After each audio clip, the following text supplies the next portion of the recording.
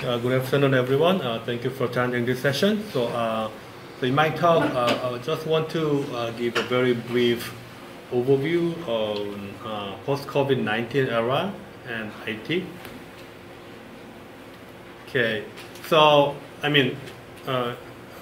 we know, we have this COVID-19 outbreak around last year, November, right? And then now it is impacting all over the world and all our daily life and school life and research life. They are all affected by this COVID-19, right? So because of that, everyone here, we are wearing masks, and then we are also conducting our lectures and this conference virtually, right? And then we are also relying on like a network, right? So that we can still be connected with others, right? So overall, we can say that this COVID-19 is actually impacting the world very significantly. Then, but what about the impact of COVID-19 on information technology? So is it? I cannot say that COVID-19 is good or bad, but in terms of IT companies, like a business, actually they are really benefited, right? So this is just one news article from Guardian. So you can see that all the major IT companies like Amazon, Apple, Google, and Facebook, actually their shares soared, especially during this COVID-19 pandemic, right?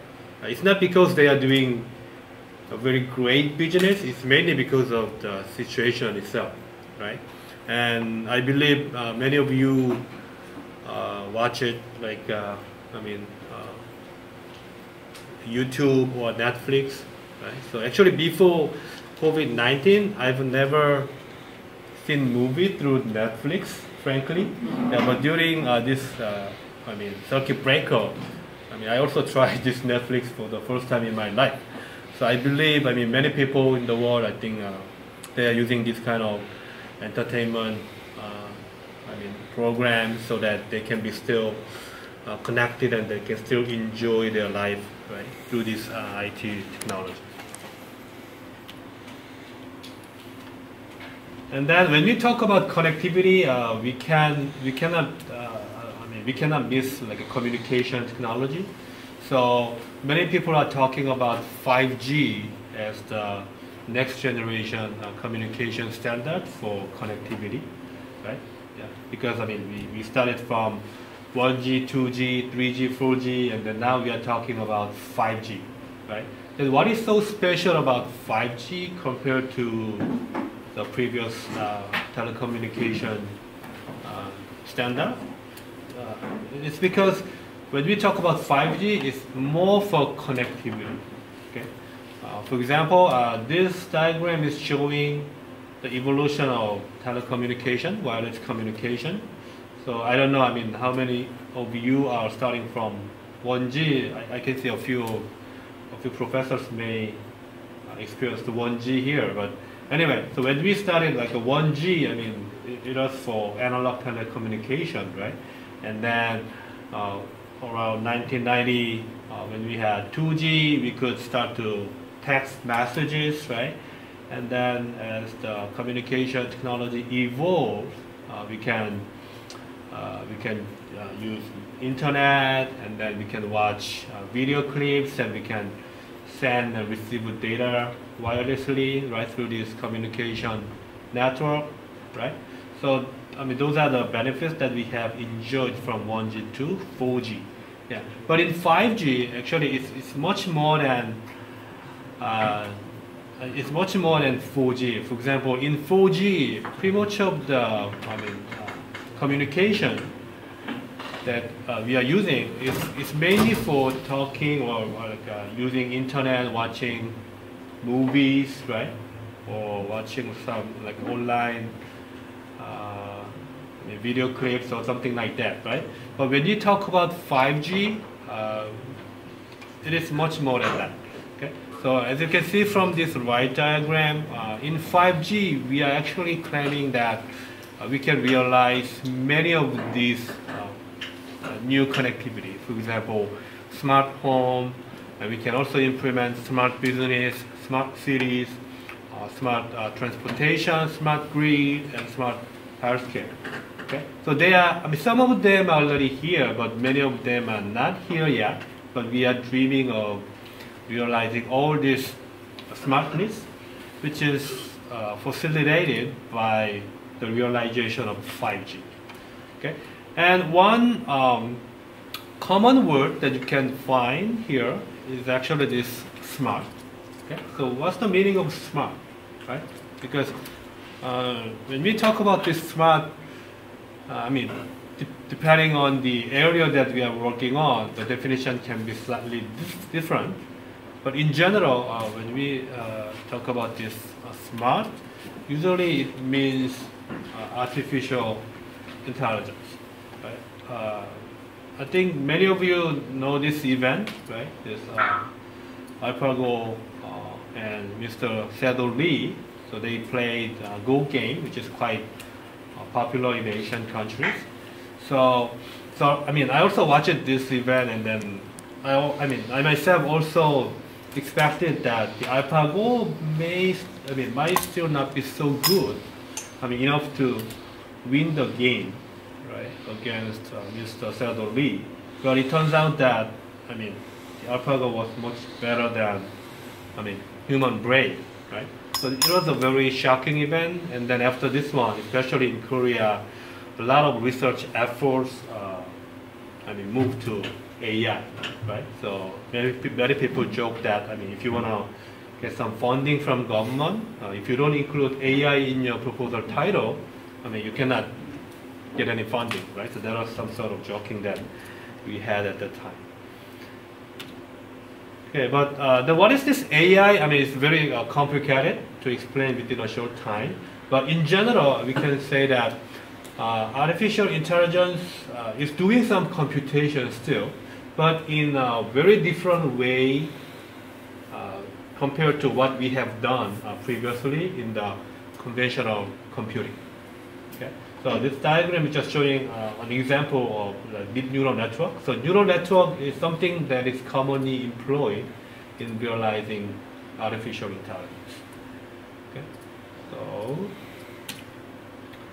Okay, so then how artificial intelligence can be useful, right? So you can see, are they dogs or wolves? I actually mixed them. Because can you recognize, which of these are dogs and which of these are wolves? It's really difficult, right? Yeah, even I myself cannot really recognize, even though I put these pictures in this slide. Okay? Yeah, so so these three, they are wolves. And the rest, 1, 2, 3, 4, they are wolf dogs. Basically, they are dogs. Okay? And I gave you these answers. And can you come up with a very clear explanation or mathematical models that can differentiate how these three are wolves and how these four are dogs? It's really, really difficult, right?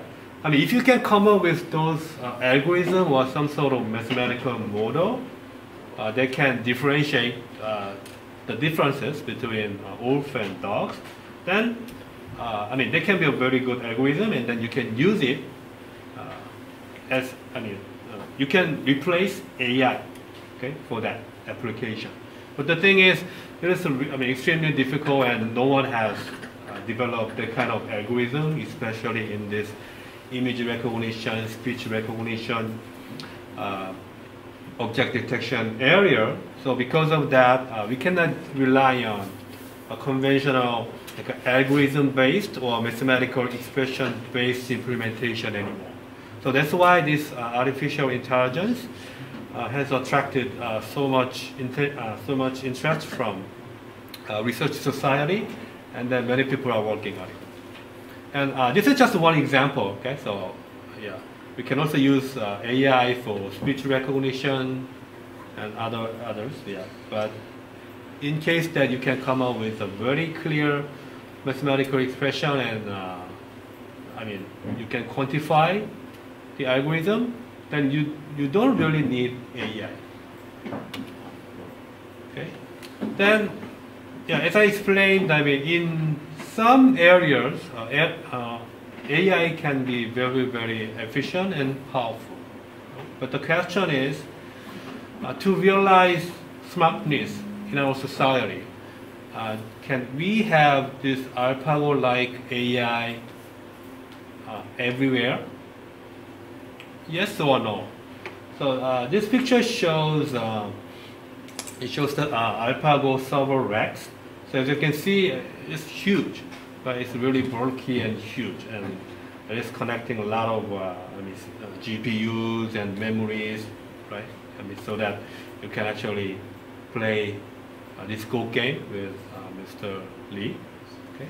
But when you talk about the hardware performance of this AlphaGo, as you can see here, this AlphaGo is consuming 1 megawatt.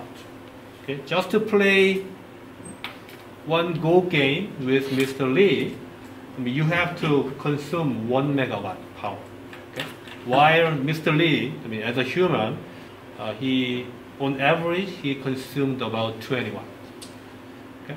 So this AlphaGo system is actually consuming 50,000 times more power, right, compared to human. Right? Then we need to think: do we really have to have this kind of AI everywhere, or we have to use AI selectively? Right? Especially this kind of powerful AI, I mean, personally, I think it's a little bit difficult to employ this everywhere.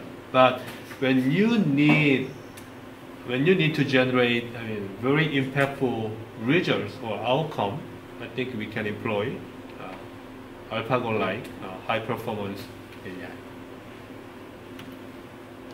So what is the recent trend in AI, especially in hardware? So AI has been developed traditionally in software side. Okay, so as Dr. Yu is working on, I mean, software-based AI. I mean, software area has driven this AI revolution over the last few decades. And then in those areas, face recognition, speech recognition, image and object detection, I mean, those are the main target applications that people try to use, okay, for AI.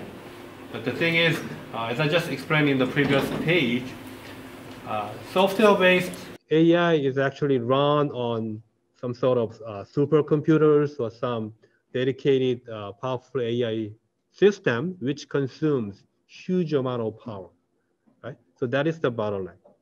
Okay, but these days, due to the development of 5G, which can connect so many devices, like billions of devices can be connected. So in that case, it's almost impossible for us to send all the data generated by all the connected devices to the central AI server, and then ask the AI server to compute, right? That's very, very inefficient in many different ways. So in our electrical engineering, we are trying to actually distribute the AI computation from the server to edge. So we call it edge computing, meaning in 5G or in our future smart society, almost all electronic devices and sensors, they can be connected because of the extremely high data rate provided by 5G.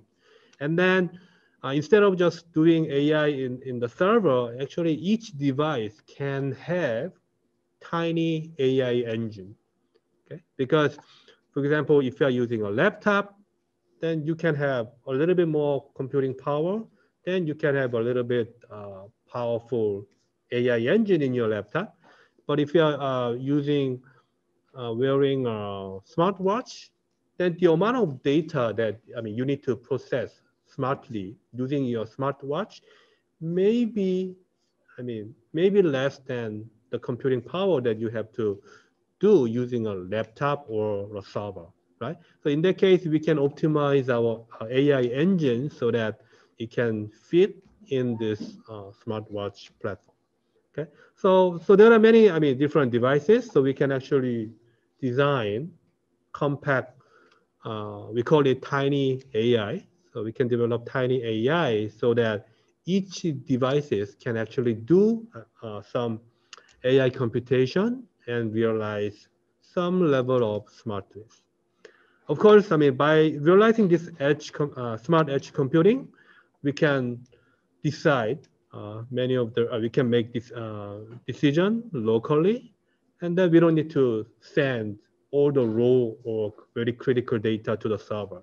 So we can have less communication, and then it can be more secure, right? You don't need to send your, I mean, photo to the server, and you don't need to send your like ID number to the server for AI computation. And then it can also consume quite less power and much more power and energy efficient overall. Then we can spread AI almost everywhere, okay, through 5G based connections. Okay, this one looks a little bit difficult to understand, but to realize AI, actually, we usually rely on some sort of hardware architectures that are called neural networks.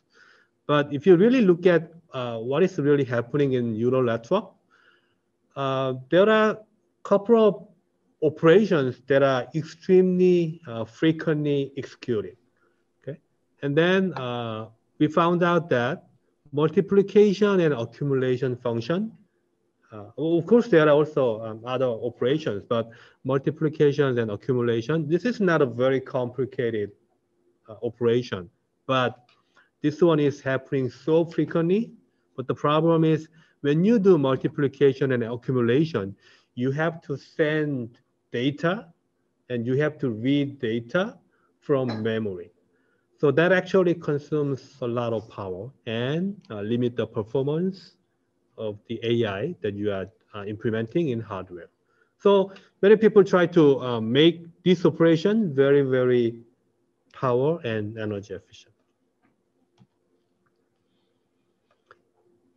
Okay, so then how can we, I mean, handle that power and energy bottleneck?